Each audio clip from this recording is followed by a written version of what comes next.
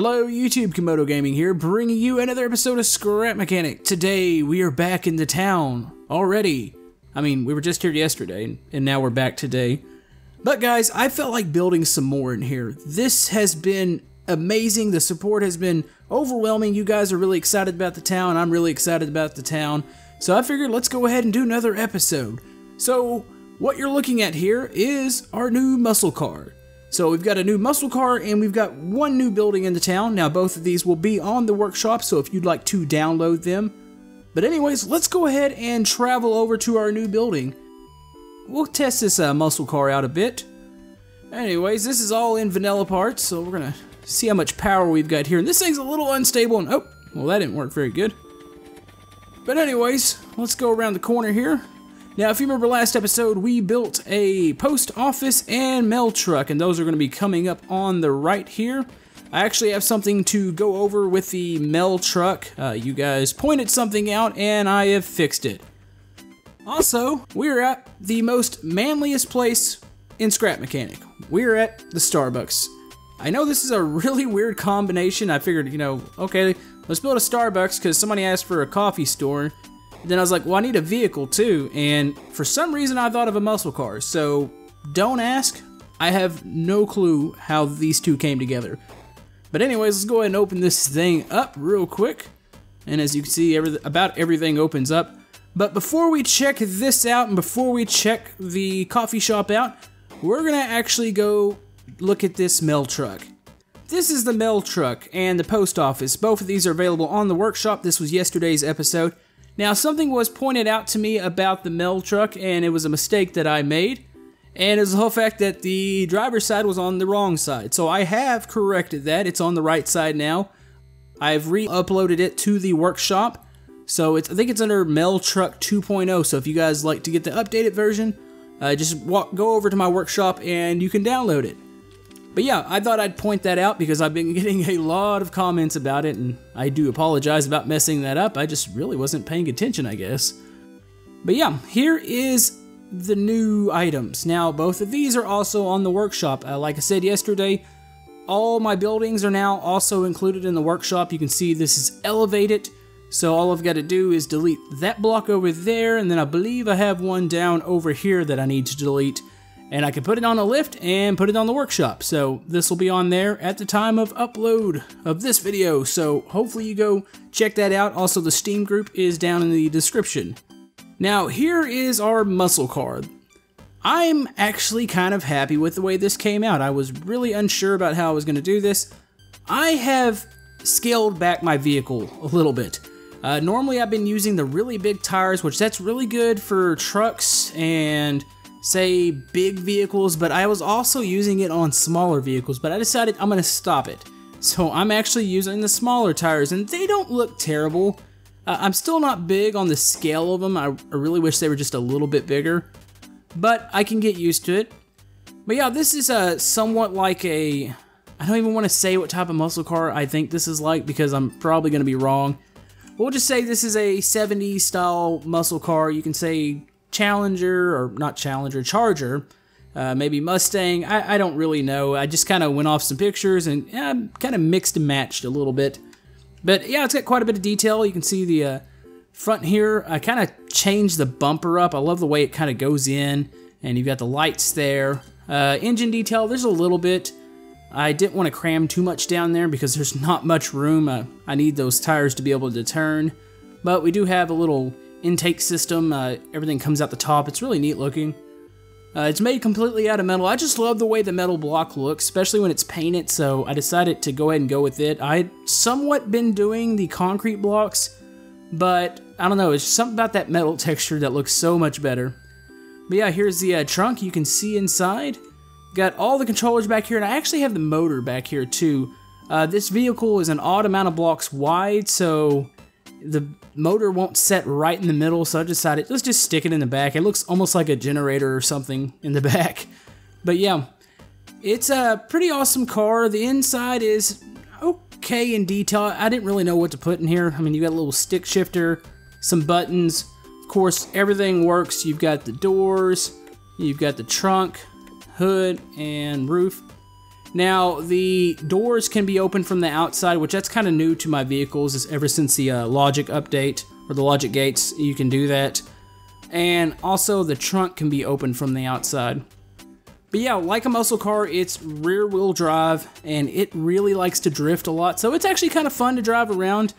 I don't have many open areas to take this, but I need to probably think about that soon, maybe making some sort of highway or bridge system. I know a long time ago I talked about doing a neighborhood, somehow finding a road to get out of here and find another flat spot, so maybe that would give us some open highway to really drive this thing around. Also, a drag strip is also an option too. But yeah, cool vehicle on the workshop. It's under, I think it's just under muscle car. I didn't actually name it anything. Let's go ahead and hop out here. Oh, I was trying to figure out which key it was. You can't really get out the doors because the roof's so low. But yeah, it's an awesome vehicle. But let's go check out the main attraction here. And this was odd for me. I was going to do a coffee shop because it was requested. By the way, I'm taking requests. If you guys want to comment below, you have been so supportive the past day. I've been getting a lot of requests and a lot of good ideas to try out. So anyways, here is, you know what? I don't really want to call this a Starbucks anymore. Let's call it a Scrapbucks. That sounds a lot better. It kind of goes with the theme. And also, don't ask me why I built it right by the junkyard. I wasn't thinking about it. I was like, would somebody want to go buy a $5 cup of coffee right next to a junkyard? Probably not. Would they build next to it? Probably not. So just ignore that that's even there. Yeah, that's a little disappointing. But I didn't think about that. I can always move it, I mean, but I like the road it's on, and I like the location right by the post office. I just don't like the junkyard, but anyways, let's go ahead and check out the exterior. The way a lot of these Starbucks buildings work, they're really odd looking. They got a lot of weird angles. The roof's never even. There's different materials, like you've got the wood corner here, you've got the concrete over here, you've got some metal, we'll call it art, and the glass is outlined in metal also. They've always got a lot of foliage out front and right around their patio area. Now, this one is a little bit different. Not every Starbucks has a drive-thru, but I actually made one that goes all the way around. We'll actually try it out with the muscle car here in a second, because nothing screams just manliness like taking a muscle car to go get a pumpkin spice latte. But up there is the, I don't even know what that is. I tried to make the Starbucks logo in pixel art, but this is a Scrapbucks now, and maybe I should just put an S on there or something. Might change that, not 100% sure. But yeah, let's go around to the other side here. We can see the nice patio area. You've got all the nice furniture out here. I really love those pipe pieces. Those are amazing. And somebody was asking yesterday, is that a mod? And no, it's not. These are now in the default Scrap Mechanic game. And it's really awesome. They really could add some more angles to it. They have a good bit of angles, but I would like to see more slanted pieces.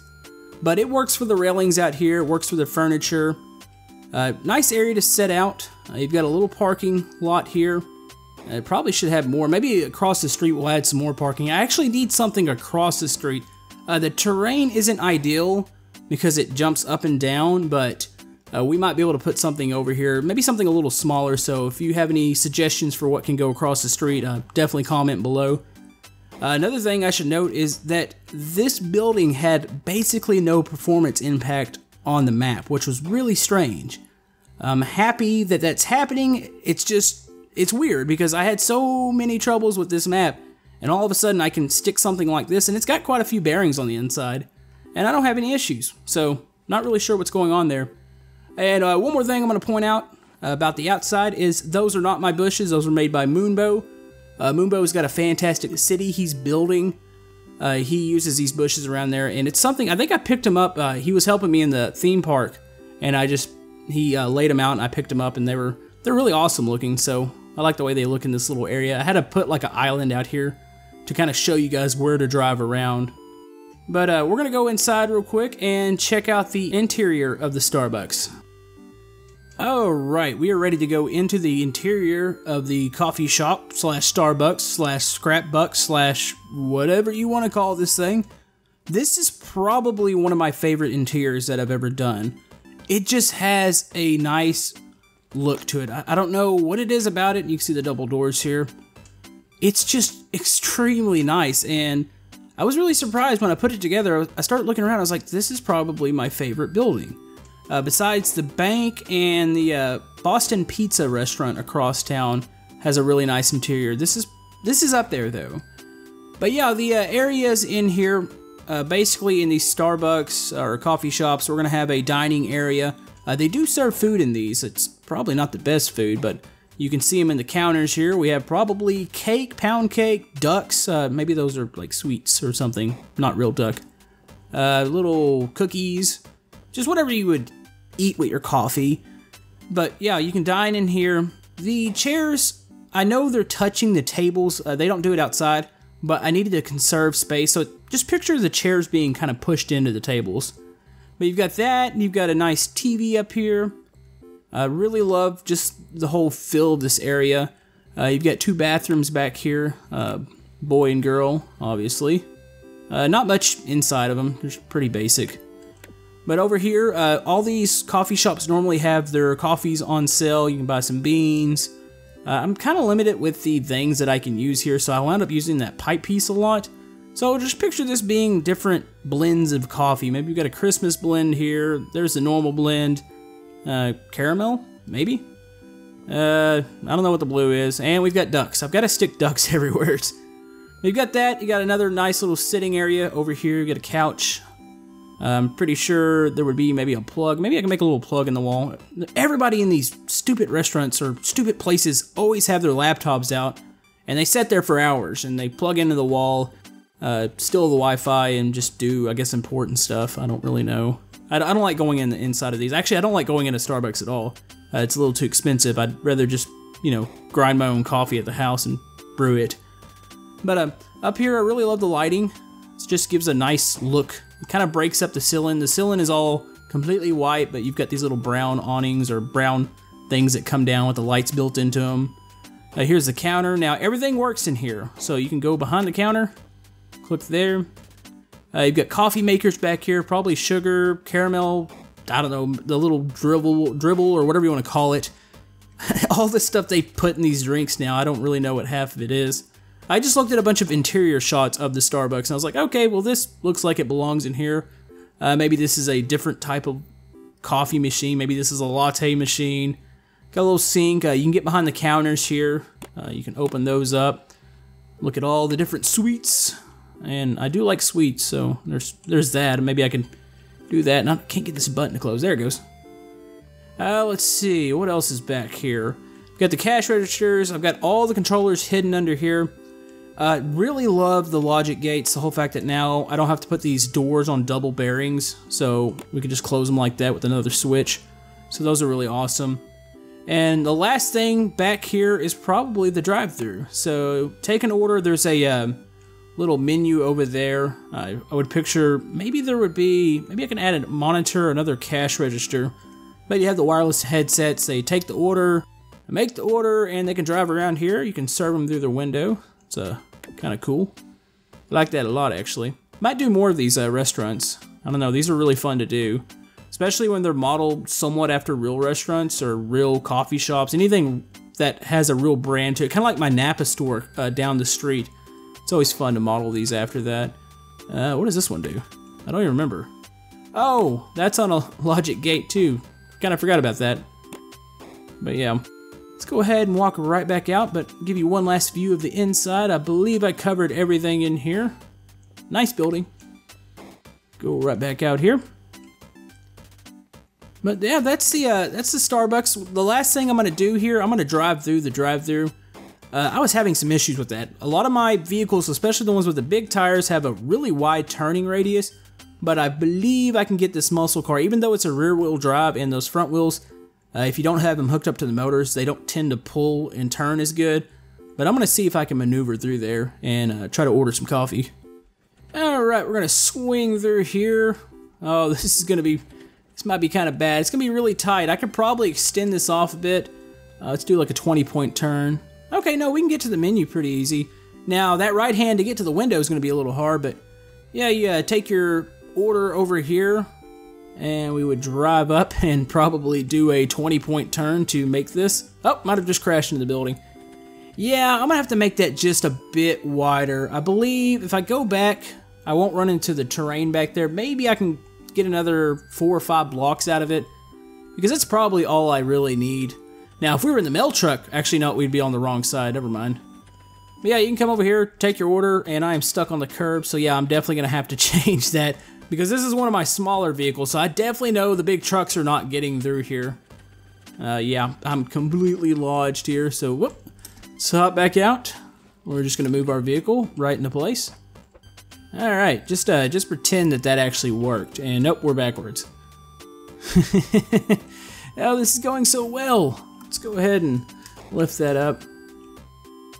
But yeah, you get what's happening there. It's just essentially a drive-through. I'm going to extend this back. Maybe I'll have that ready by the time this update. It's going to be kind of weird because I might have to take this off the lift and then do it, because if I do it now, it's going to stick into the ground and it won't fall down freely.